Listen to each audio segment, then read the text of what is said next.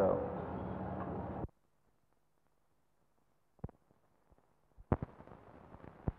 Do you think you can persuade the British government to change its mind? That isn't the object of my visit to this country.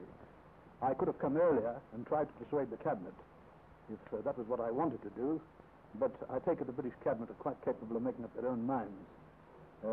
I have come here with the object of presenting certain views to them, and I have certain responsibilities to my own country. I will go back, and in the light of my discussions here, decide what line I take. Well, it seems that the Cabinet has come to a decision, and it seems it will stick to it. What course of action will your government take? Well, of course, if you are referring purely to the Northern Rhodesian thing, that is only one aspect of the matters that I wish to discuss here.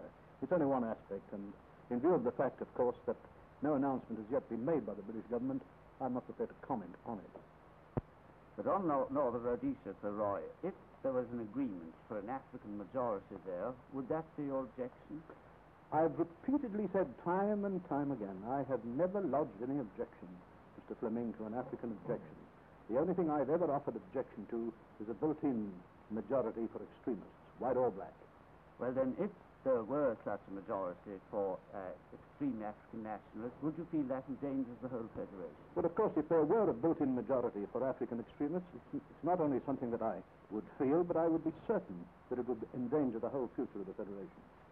Sir Roy, you were also quoted as saying, the Federation is mine. What does this mean exactly? Well, I don't quite know what the sense is mine, belonging to me personally, but it belongs to the people who live in the Federation. And, of course, I am a Rhodesian. I am an African, though I happen to have a white skin, so it's as much mine as it is anyone else's. You talk about going the whole hog, sir. Do you, in fact, include in that the use of federal troops if necessary? If it's necessary to protect the Federation, I mean going the whole hog. For the benefit of our listeners in Africa, Sir Roy, it may be necessary for you to explain it. Will you be kind enough to do that?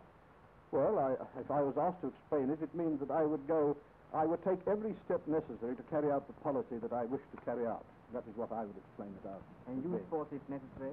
Yes, and use force if necessary.